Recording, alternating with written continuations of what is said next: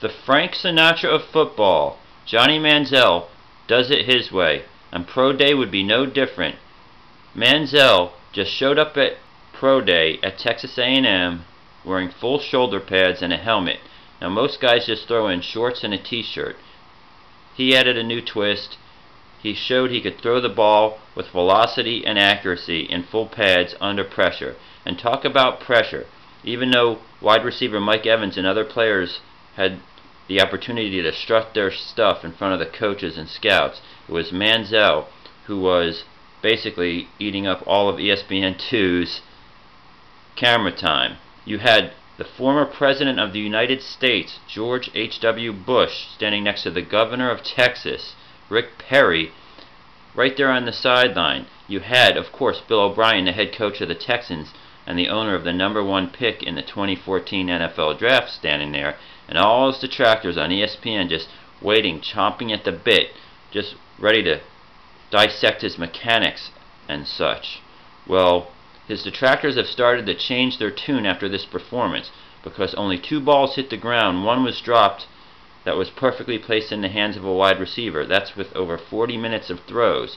It remains to be seen what he does in the 40-yard dash, whether he improves over his combine time. But I don't think anybody questions his athleticism.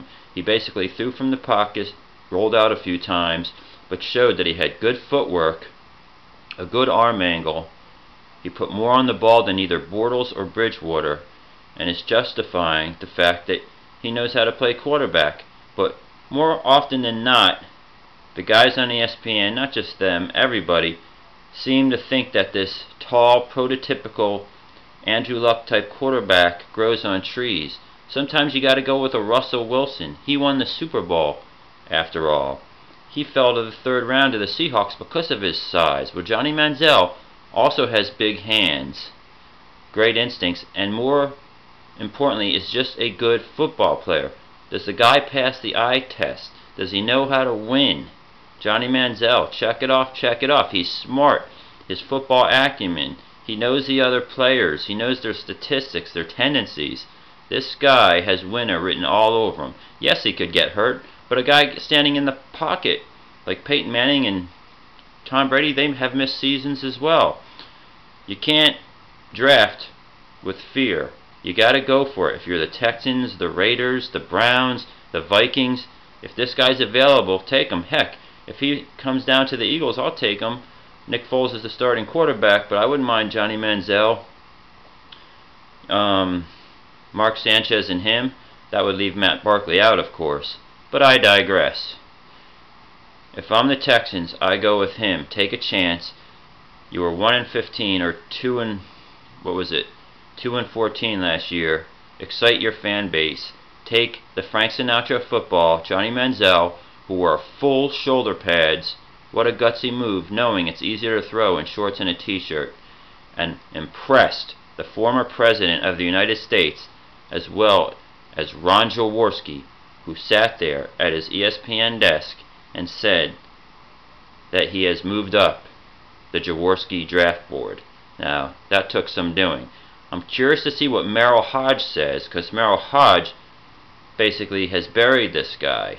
Now, the factor back played back in the old days, you know, and so he should appreciate the fact that just being a good football player is important.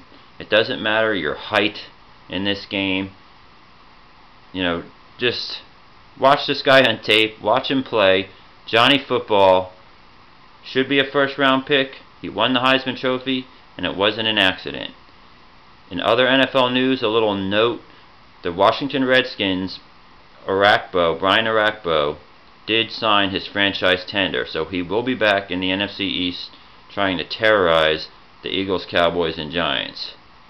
So there you have it. Arakpo back with the Redskins next year, and Johnny Football, wearing full pads, had an impressive pro day, probably the most impressive pro day of all the top flight quarterbacks in the draft.